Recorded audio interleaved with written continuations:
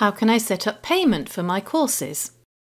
As an administrator, you can set up payment gateways on your site and allow teachers to charge for courses. Moodle uses PayPal as standard, but other payment gateways or methods are available as contributed plugins. First, as administrator, go to Site Administration, Plugins, Payment Gateways, Manage Payment Gateways, and Enable Payment Gateways.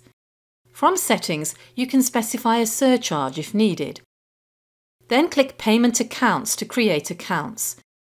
You can have more than one account if you have more than one teacher, for example, with paid courses. Enter an account name, save the changes, and then click, in our case, PayPal, and add the client ID and secret. You now need to go to Site Administration, Plugins, Enrollments, Manage Enroll Plugins, and Enable Enrollment on Payment. From Settings, you can set defaults, for example, the currency, although teachers in courses can change these. Now in a course, we go to Course Navigation, Participants, and from the drop-down select Enrollment Methods. You as admin can add this enrollment method to courses.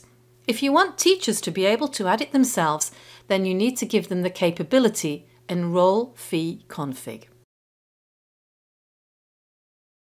A new student with an account on the site now sees that he has to pay to enter this course.